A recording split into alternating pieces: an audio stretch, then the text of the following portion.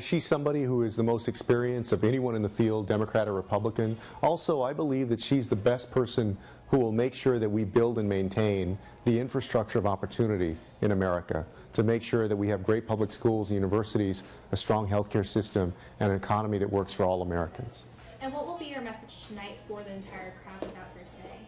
That the main difference today between Republicans and Democrats is that Democrats want to make sure that America is a place of opportunity, and unfortunately, many Republicans want to dismantle that infrastructure of opportunity. And you know, a lot of what you've been saying is just making sure that the rhetoric in this political cycle is correct.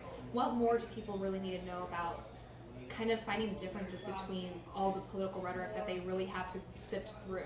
If you listen to Democrats, all the presidential candidates, they're positive, they're talking about policy, and they're talking about substance and the things that matter to Americans. And if you watch the Republicans debate, it's devolved into a kind of middle school food fight, and really not talking about solving the problems that Americans face daily, but just fighting with each other.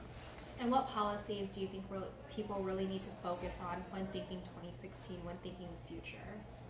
People need to understand that there's still a way up in America for themselves and their families. They need to understand how the government is going to make sure that we're going to have a great education system, that they can afford to send their kids to college, that if they want to open a small business, that their business loans available to them.